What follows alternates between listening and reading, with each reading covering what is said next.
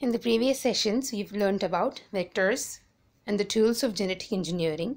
Today's session, we learn about biological methods of gene transfer. The first of them being transformation.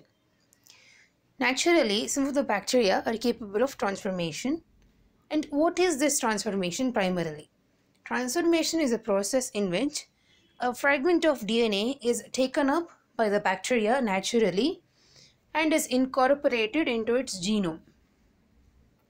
But this process does not happen in most of the bacteria. Only few of them make it successful. Even in E. coli cells, which are widely used in genetic engineering experiments, this process is not possible. Sometimes even if the transformation occurs, that is the process of taking up the DNA occurs, its integration into the bacterial genome is not possible. And this DNA will be degraded by bacterial enzymes. This phenomenon was artificially induced in E. coli cells, and when it was soaked in ice, salt solution, the process of DNA being taken up increased rapidly. So they came to a conclusion that the salt, such as calcium chloride or sodium chloride, can contribute to the uptake of DNA from the external media by altering the pore size of the cell membrane of the bacteria or by altering the ionic charges of the channels and facilitate the uptake of DNA. Later, its integration may or may not be possible.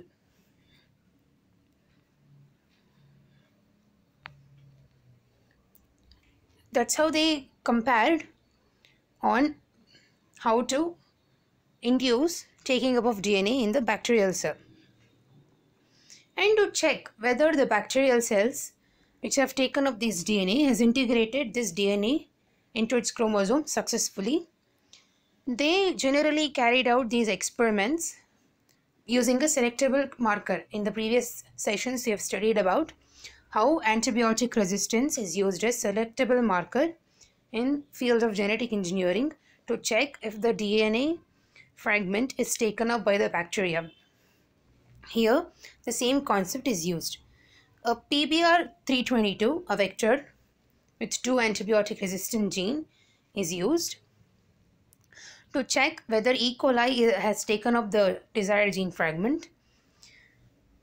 This PBR322 is introduced into the genome, and if the bacteria has taken up and integrated this PBR322 into its genome, it can grow in antibiotic containing media, as the PBR322 has antibiotic resistance genes incorporated in them.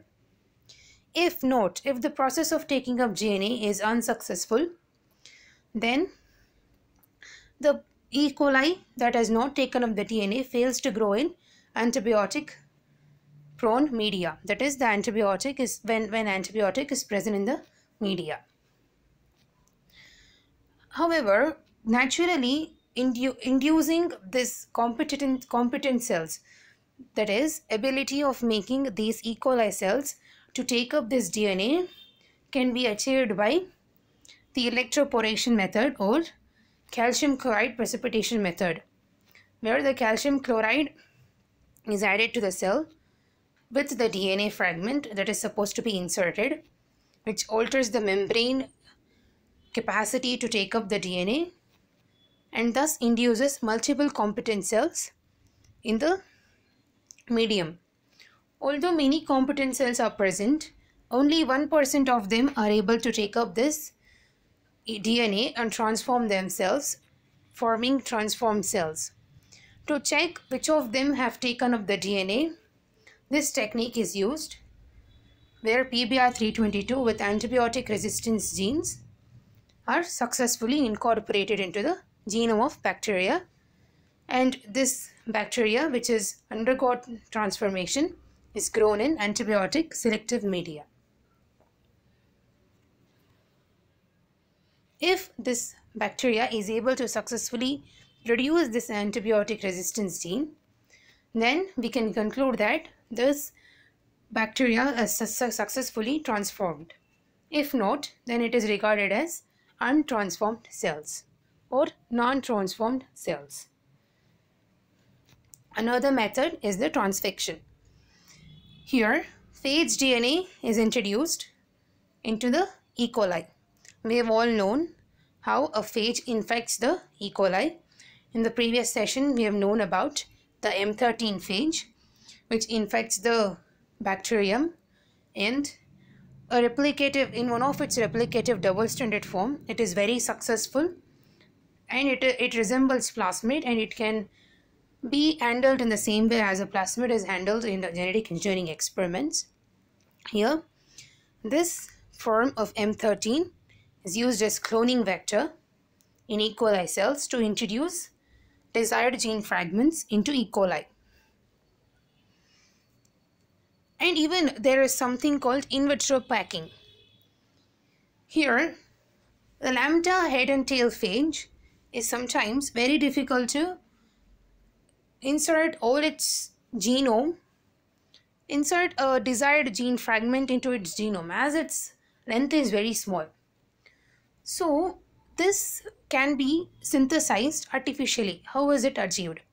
So individual proteins required is synthesized artificially and assembled in lab through experiments. Phage particles are assembled in vitro in lab and then allowed to infect. Sometimes this is achieved by considering two phage molecules which are consisting of defective genes, but still synthesize all the proteins necessary for assembly of new virion particles. This experiment is used to produce artificially all the required proteins for the assembly of these phage particles. These artificial assembled particles are then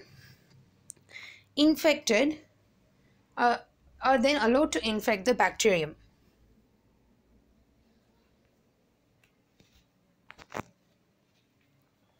How is the infection known? Like when lambda phage infects the bacterium in the culture, it produces plaque kind of structure. The cells would have undergone lysis in that particular region, and under microscope and even in the macroscopic study, this appears like a vacant area. As you see in the diagram, in a bacterial plate culture where the colony is present, you can see vacation of that particular colony or a distortion of that colony because of the cells present in that region would have undergone lysis and released these phage particles. This method can be used to know whether the phage is successful in infecting the bacterial cell and forming the lytic cycle and releasing its virions. But in M13 phage, as it does not cause the lysis of the bacterium and it slows down the growth of the bacterium when it is causing the infection, the appearance of phage is different, as the cell density in that particular area where this M13 phage is infecting is decreased. Here you can see the image, how the plaque appearance when the lytic infection is seen is different from the plaque appearance when M13 phage infection is observed. Here in lytic phage infection, the total cavity where the phage is infecting bacteria is empty because all the bacteria present in that particular region is lysed and the bacteria are dead. Whereas in M13 phage, if the M13 phage is infecting a bacteria, the growth rate of that particular bacteria infected will be reduced. So its multiplication rate is gradually deteriorating, hence resulting in only few particles compared to the rest of the area where the multiplication of the uninfected bacteria remains high. That's how the plaque area between these two plays a significant role in emphasizing the difference between these two phage infection cycles. Another method of gene transfer is transduction. Here, the bacteriophage releases its DNA, and this DNA integrates into the bacterium. As we have seen in lysogeny, how the phage genome integrates with the bacterial genome. But sometimes this cycle actually, to integrate its genome, degrades certain parts of bacterial genome. As we have seen, there is no extra space in bacterial genome. So to insert its genome, there must be certain areas in bacterial genome it degrades to accommodate the exact length of its genome. So if this is happening, after this integration in the prophage stage, when another virus infects this specimen, the infected, primarily infected specimen, it can carry that particular region from one bacterium to another. When this particular virus which has infected this bacterium is infecting another conjugative bacterium, this can carry that particular part of gene. Sometimes when this excises the DNA, that is, when it cuts its own DNA, it will cut a part of bacterial DNA, which is again transferred into another bacteria when it is infecting other bacterium. This is a type of transfer of genetic material from one bacterium to another through the infection caused by the virus, in particularly lysogenic cycle, which results in the formation of recombinant DNA molecule. As a part of bacteria, as the part of DNA from one bacterium is transferred to another accidentally by the virus when it is cutting off its own genome from that infected bacterium. There are two types of transductions. One is the generalized transduction, another one is specialized transduction. Here, generalized transduction, here the efficiency of packing of genetic material is seen. After the phage genome is cut off from the bacterial genome with a part of bacterial genome accidentally, how is that packaged into the new phage particles that is formed after lytic cycle? Here that is seen specifically. How is that packed, and later how does that facilitate recombination when it infects another bacterium? In specialized case, since the cycle exhibits an alternative form, that is, lysogeny is required for this form of transduction, the DNA excised accidentally from the bacterial genome with its own genome is regarded as error, and the recombination seen by this method has more chances than the generalized method, and the part of DNA that is cut off is very small. As the viral genome is very small, it is only 10 kb, a part of viral genome is also left off in the bacterium and is replaced by the bacterial genome. That particular part is taken into the host of another bacteria, that is from one bacterium to another bacterium. So that process is checked in specialized transduction.